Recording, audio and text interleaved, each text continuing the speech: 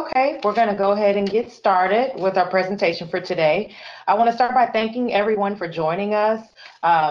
We're excited to present one of our technical partners today and all the benefits of utilizing them with the CONVERGE CFD software.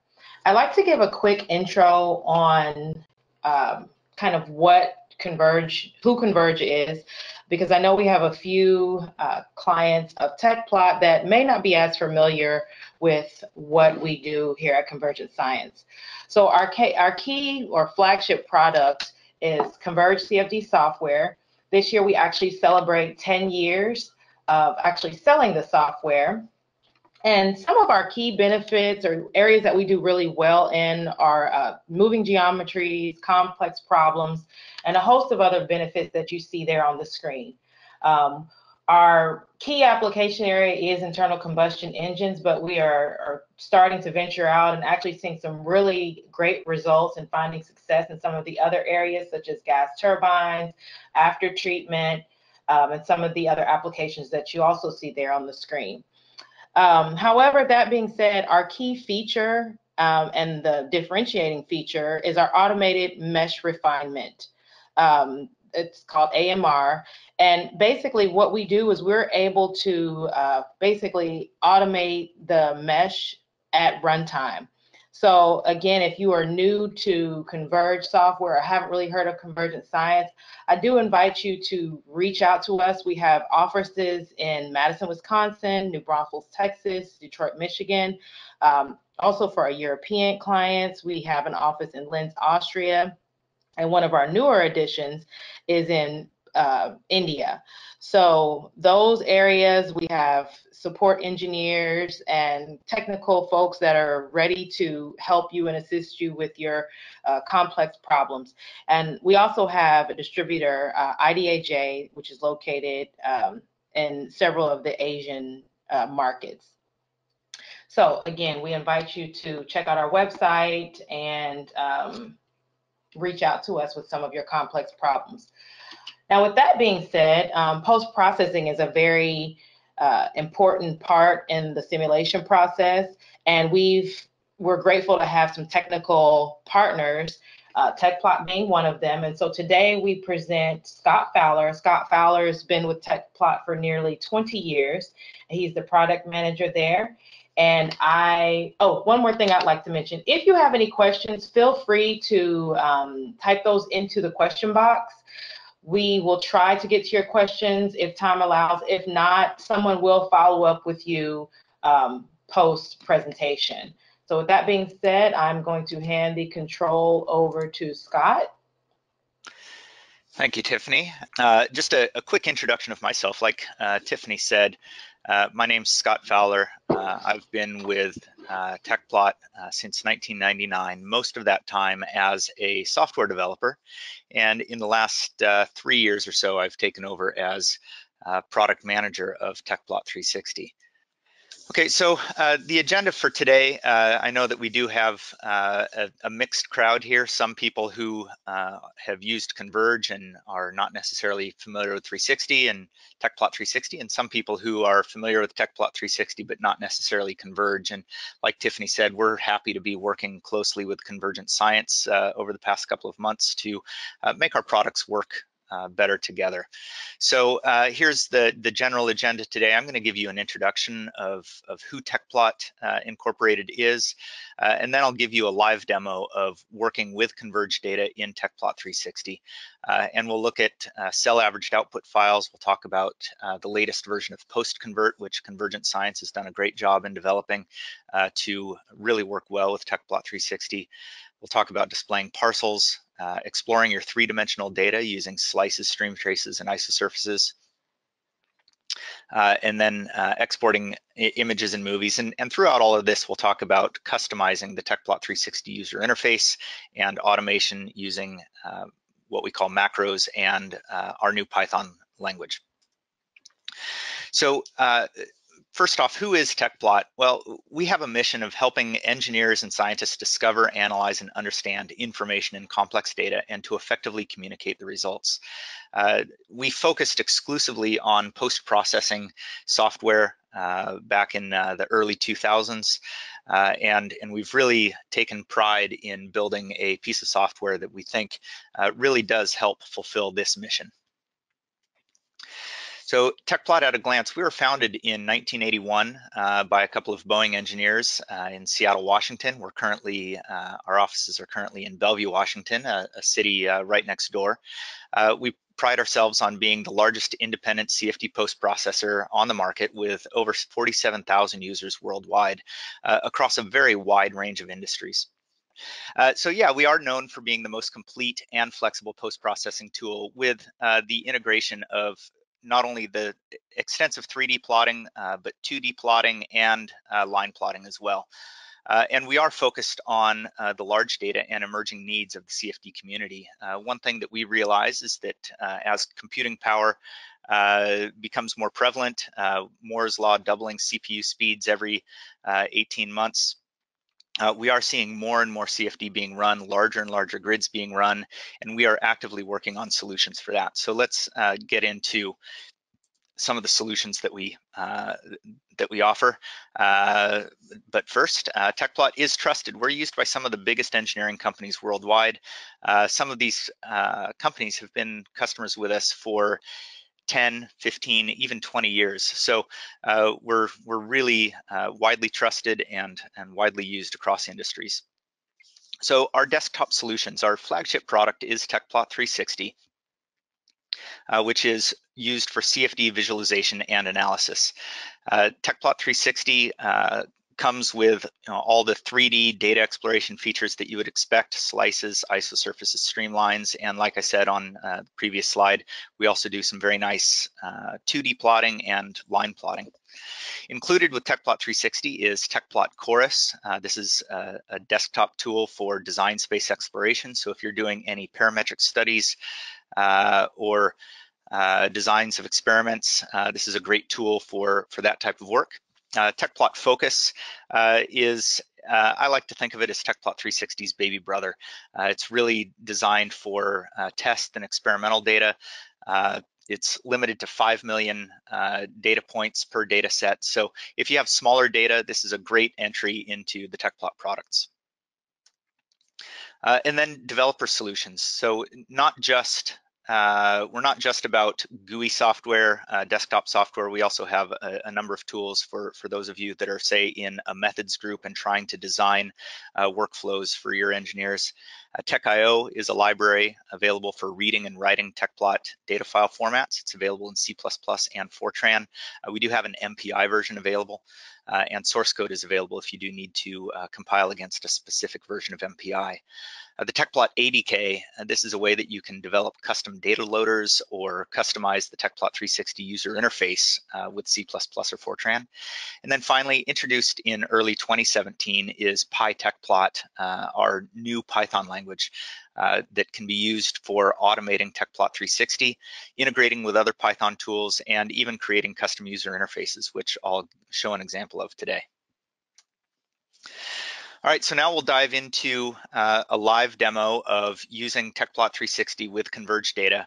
And as I mentioned, we'll look at the cell averaged output files, talk about the latest version of post-convert, displaying parcels, using slices, stream traces, and isosurfaces, image export, movie export, and then customizing. So before I dive into this, let me just make a statement about the post-convert utility.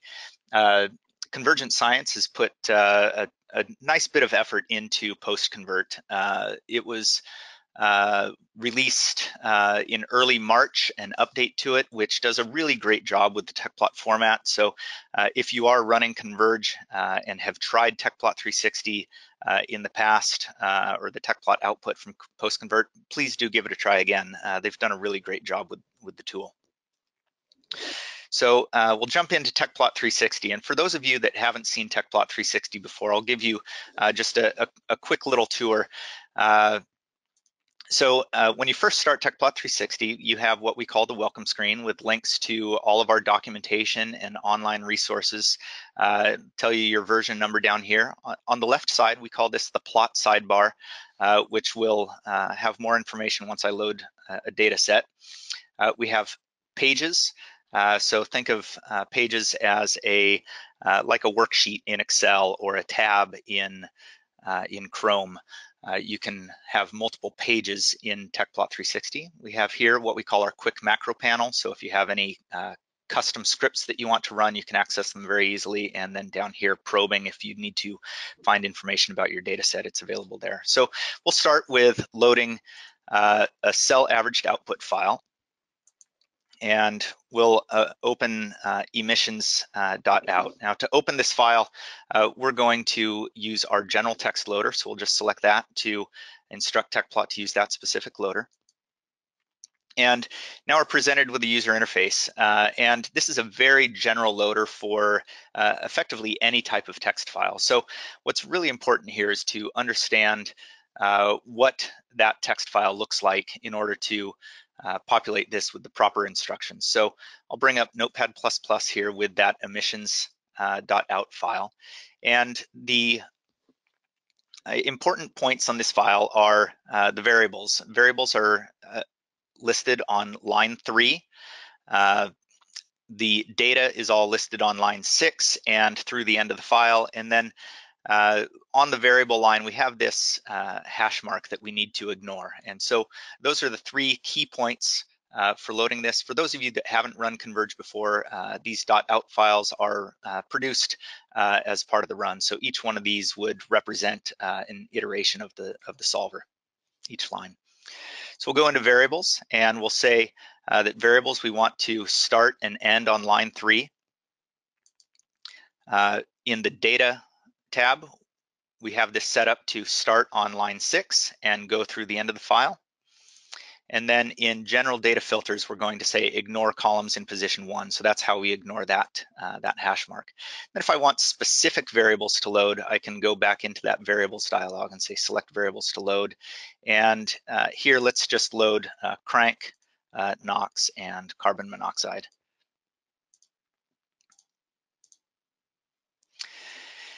And so now we have our plot. You can see that we only have NOx on the y-axis here. To see the other ones, or the carbon monoxide, we go into what we call the mapping style dialog, and we can see that we have what Tecplot calls a line map. So we'll just activate this, and it's off the screen. So I'll do a Control F. This is also available under View, Fit to Full Size, and so now we can see my entire data set. Now, what I really want to do here is I want to compare this against another run. So let's go ahead and append another data set. So we'll go to run 2, and again, we'll look for emissions.out, and we'll open this and we'll say append data to active frame.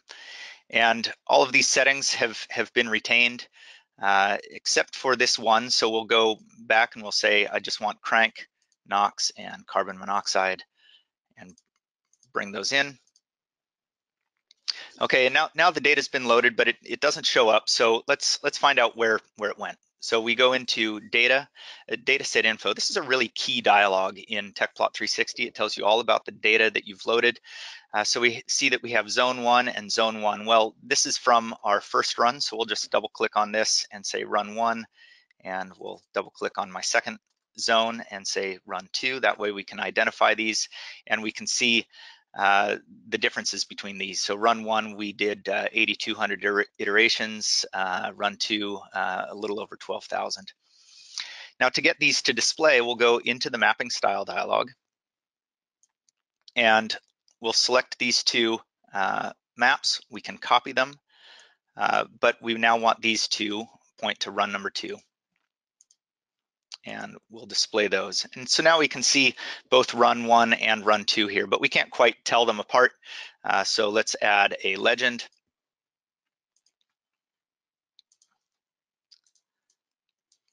And then we'll rename these to include the zone name in there to help identify them. And then finally, we'll give run 1 symbols that are a delta and a gradient, and we can turn on the symbols. Because there were so many iterations, the symbols are quite dense, so we can set up the symbol spacing. I like my symbols a little smaller and filled with the line color. And so now we have a really nice plot comparing. I just double clicked on that. We'll move this over. And we have now a really nice plot showing the differences between run 1 and run 2. So what I'm really trying to get across here in this plot is that Tecplot does have a lot of control over line plots, and really helps you create nice production quality plots that you can be proud of when you put into a paper or communicate with your colleagues. If you do need to share this outside of Tecplot, we do have some very nice export tools. In particular for line plots, using the vector-based outputs such as PostScript or WMF make really, really nice plots when you put those into papers or into PowerPoint. Okay, so that covers line plots. So we'll just rename this page here to emissions, and let's add a new page and load some additional data. So here we're going to move on to working with parcel information. So we'll go back into run 1 and output. We're going to select our Tecplot PLT loader. Now I've already run post-convert to convert the CONVERGE output to Tecplot format, and so we can just select all of these and hit open. And you see that opened fairly quickly. So what does this represent here? We have if we go to the dataset tab, we have a total of 93 million elements spread over about 145 time steps. So quite a lot of data loaded very quickly into Tecplot. You'll notice one of the nice things that Convergent Science has done with the post-convert utility is solution time this is actually your crank angle. And one of the first things that users have asked me is, how do I get that crank angle on the plot? Well, simple way to do that is using our text insert tools, and we have what we call dynamic text. So we'll just say CA and then use solution time. And as we step through, you can see this updates. Now the formatting is a little bit longer than I want, so we can do some formatting here to shorten the string. So quite a lot of flexibility in how you can add text and format it. Now I talked about macros and customizing. If you don't want to have to remember that, you can register a macro on our quick macro panel here, and so I can just double click, and you can see that that added a piece of text. So if you're doing some of these actions all the time, using this quick macro panel can be a really nice way to customize your workflows. Okay, so onto parcels. So in order to display parcels, we need to turn on our scatter layer. But by default, scatters are turned on for all of our zones. We only want to show scatters for the spray. So we'll go into our zone style dialog where all of the style settings about your data are set. So we'll select all of our zones except for spray, and we'll turn off scatter. So it's left on just for one. And let's change this to scatter points. Points render quite quickly and allow you to see all of your spray quite nicely. So we'll turn on scatter, and we'll advance time to where the spray is coming in. And we can turn on translucency, and you can see the interior. So that's quickly how you display this. But let's say you want to understand some of the attributes of your spray. So let's look at the DP film flag. So this describes some attributes about your spray, whether it's in the wall film, whether it's in the volume, whether it's a rebounded parcel, etc. So we can do that by turning on contour coloring. So we'll go here into contour details, and we'll set up our contour coloring to use this DP film flag. And we know that CONVERGE uses the values from 0 to 5 to represent the film flag. So we'll say that we want levels from 0 to 5. And then we'll go back into the zone style dialog and we'll tell this to use my contour group. And so now we can see the different coloring. If we want some more distinct coloring, we can choose a different color map. Qualitative dark 2 works pretty nicely. So you can see 0 represents the parcels that are not in the wall film. Blue now represents ones that are in the wall film. And you can see how those change as you animate through your data set. So really nice way to look at parcels and understand them. Another thing you may want to do is isolate a certain set of parcels. So here we have quite a number of them. If I want to look at just the ones that are in the wall film, I can use what we call value blanking. So we'll go into the value blanking dialog and we'll select our DP film flag variable, and we'll say that we want value blanking to be included when it's not equal to 0. So this is going to isolate just a single set of my parcels. Now again, I can automate this on in the quick macro panel. We have a macro command called prompt for text strings. So here I want to look at just the parcels that are in the wall film, and that has gone and adjusted that value blanking capability for me. So that's parcels.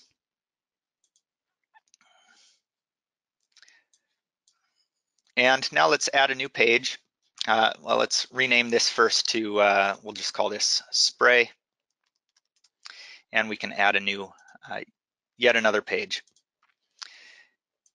And here we'll just flip to 3D. So now what this has done is it's shared the data set with that previous page. So we haven't actually loaded another data set. We're using shared memory in this case. So it keeps Tecplot, the memory footprint, quite low. So now let's look at using slices. So to add a slice is quite easy. We have a slice tool here. You can just click and place it. You can see that slice is inside the volume. So again, on our quick macro panel, we'll just double click clip above primary slice, and we can see what that slice looks like. Now all of these things on the quick macro panel, these are custom for this webinar, and we'll be sure to share the items on here post webinar. So what I want to look at is temperature. So a nice way to do that is simply double click on the legend, and then we can just change this to temperature. A color map that I enjoy using is one called Viridis. Again, this is not built into Tecplot yet, but you can incorporate your own color maps through the import color map. So that's what I've done here. Viridis is a pretty popular color map these days.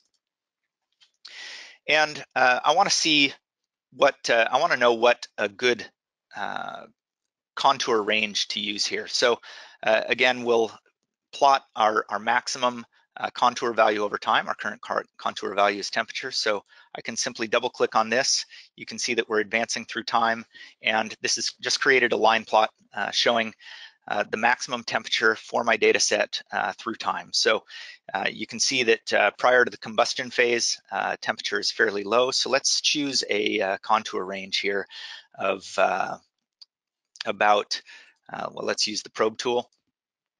Here we're temperature is about 1200, and here we're about 2800. So we'll adjust our contour levels to about that range. So we'll say from let's say 1000 to 3000.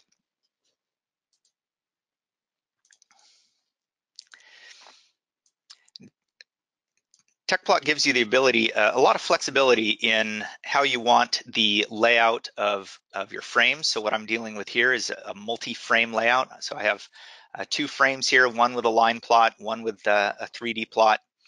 And as we've said before, we have multiple pages as well. So so I like this view of my data. One of the really important things for people using Converge is, like Tiffany said, it uses an adaptive mesh refinement. So this is the first time you've seen your mesh when you bring in your data, and when you if you want to put a mesh on your slice, you can see what the mesh looks like that Converge has created. So if we get a little bit closer to say crank angle 0, where combustion is occurring, you can see how Converge has refined that mesh, and what a nice job it's done.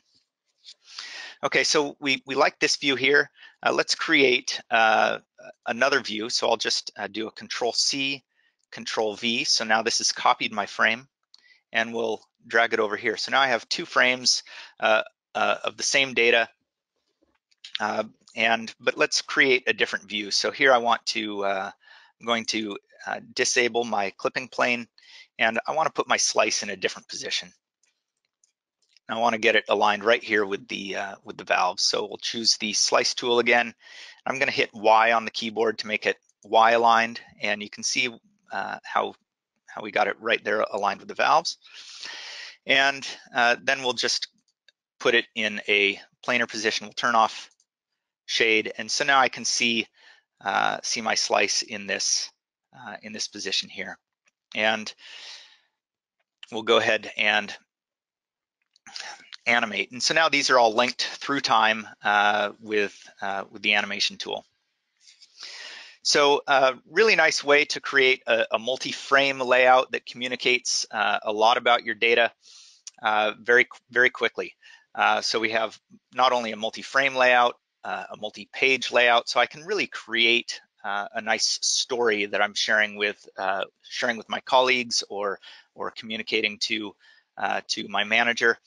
If I do need to save this out as a movie file, I can do that quite easily as well. So right here in Solution, the time controls, I can go into Details and just click on this film icon and select a couple of different movie formats. MPEG-4, AVI are probably your best bets for the movie formats. Anti-aliasing with a super sample factor of 3 makes for really nice crisp lines and really nice crisp text. And you can also enter the width that you want that animation to go. So let me just show you an animation that I produced with an earlier layout.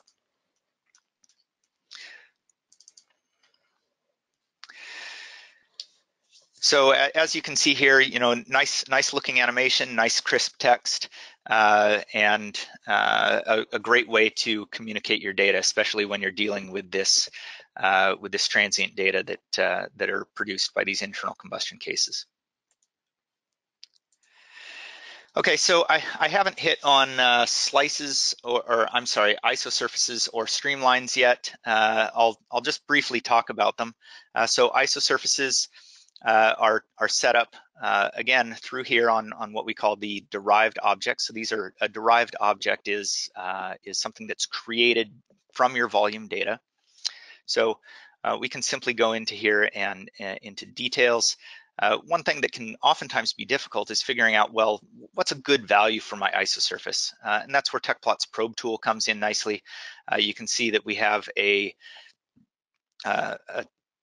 color band change here, so we can click right on that and see our temperature. It's 1265, give or take. So we can use that as a nice value for my isosurfaces. Again, let me disable clipping. We'll turn on translucency, and let's make that even more translucent. So we'll go into effects here and say 90% translucent. And so now you can see your isosurface in that volume quite nicely. So using the probe tool is a great way to figure out a good candidate value for isosurfaces. Stream traces. We have a couple of different types of stream traces. Volume lines, so that's just a line that's going to go through your volume. Volume rods and volume ribbons are also very nice ways to display your streamlines. So let's grab a ribbon, and we'll place a streamline right here. So very easy to place streamlines in your data set just with point and click. If you have very specific locations, you can also define those by entering XYZ positions, etc. Okay, so Python, I've shown a couple of these capabilities that we put on the quick macro panel. Python, with the Python toolkits, PyQt, you can actually create custom user interfaces. So here, it took me about a few hours to write this custom user interface using the Python language, and this has a lot of these capabilities that you have right here on the quick macro panel as well. So again, if I want to show the crank angle or show RPM, just single click. If I want to jump to a specific crank angle, I can do that right here. So really, I'm centralizing a lot of the capabilities that you as a Converge user might need in one nice, easy to use dialog using the Python language. So with that, that's the live demo portion. So let me jump back into PowerPoint, and then we'll make sure to answer any questions that may have come in during that demonstration. So just a couple of more slides here. So really, in summary, Tecplot Incorporated, we're really focused on solving big problems in post-processing. And like I said earlier, that's big data, which Tecplot 360 is very good at handling very large data sets. At the upcoming aviation conference in June, AIAA conference, our CTO is going to be presenting a white paper on visualizing a trillion cell data set. That's a trillion with a T, not a B, on a consumer, not a consumer workstation, but a high-powered workstation, 128 or 192 gigs. But a trillion cells on a single workstation would previously have been thought impossible, but we've developed some technology to make that possible. Our 2018 version of Tecplot 360 is over 2 times faster than 2014.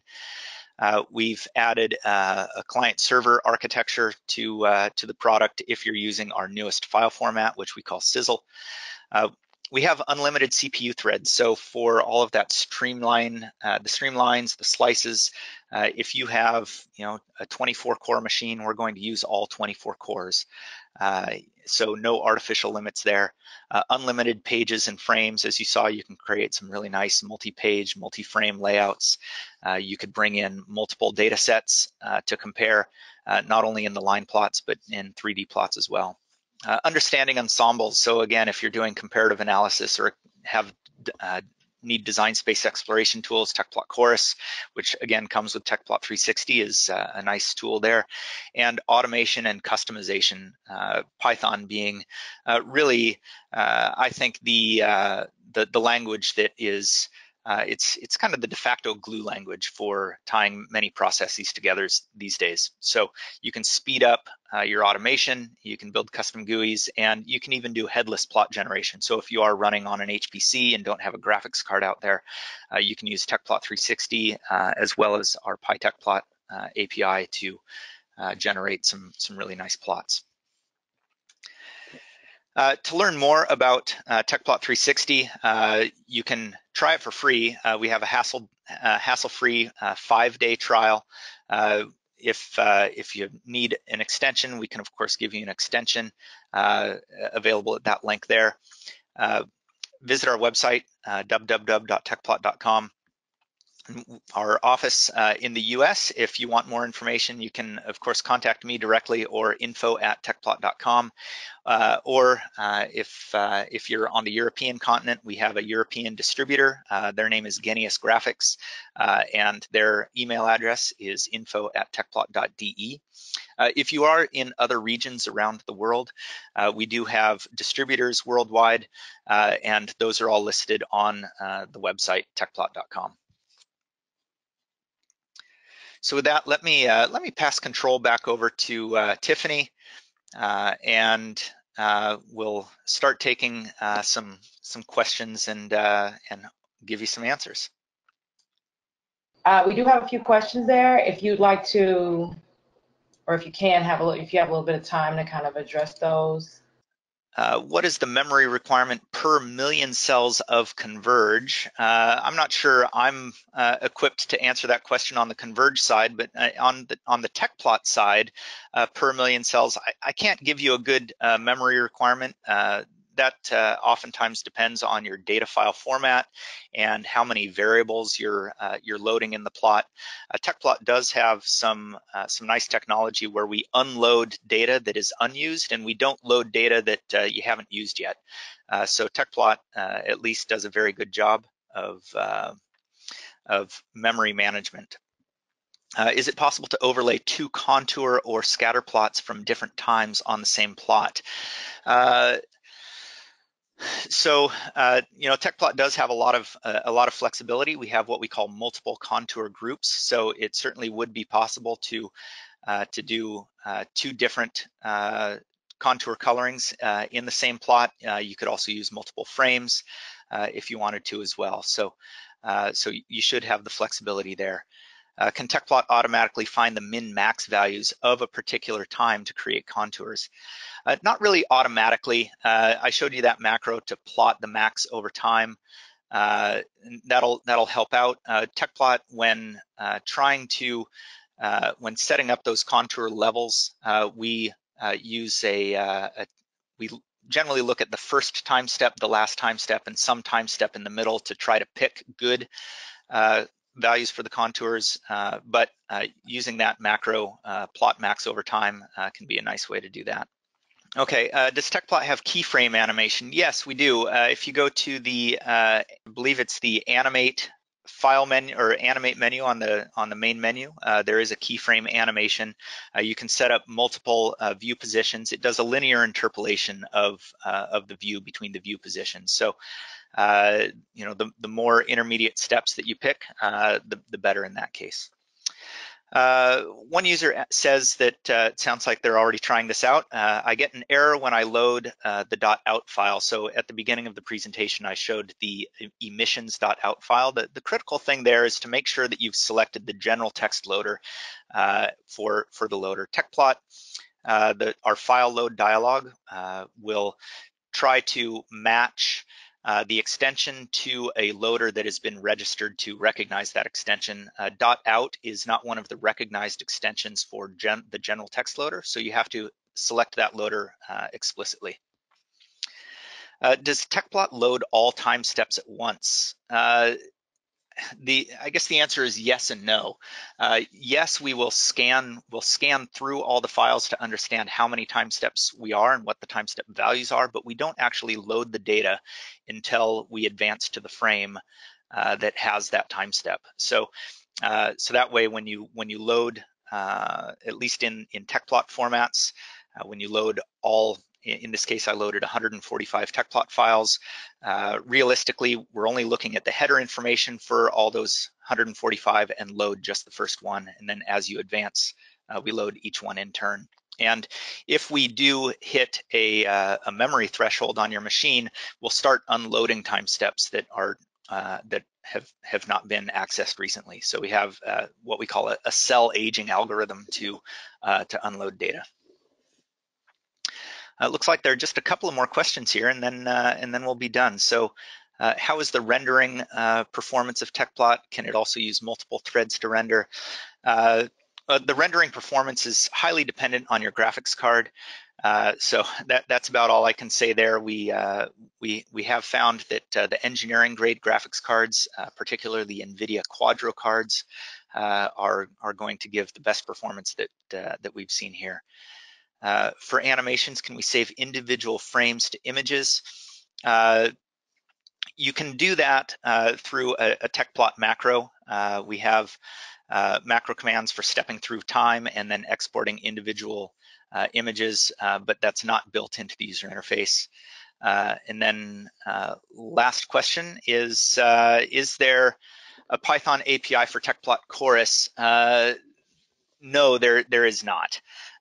We don't have an API for that one yet. Lots of great questions. So I appreciate all of your time and all of your attention. Tiffany, if you have any closing remarks, I'm done over here. I just want to encourage everyone to, if you have further questions, to definitely visit Tecplot's website, reach out to Scott, or if you have some questions concerning CONVERGE CFD software, we'd be happy to help you out with those as well. So thank you for joining us.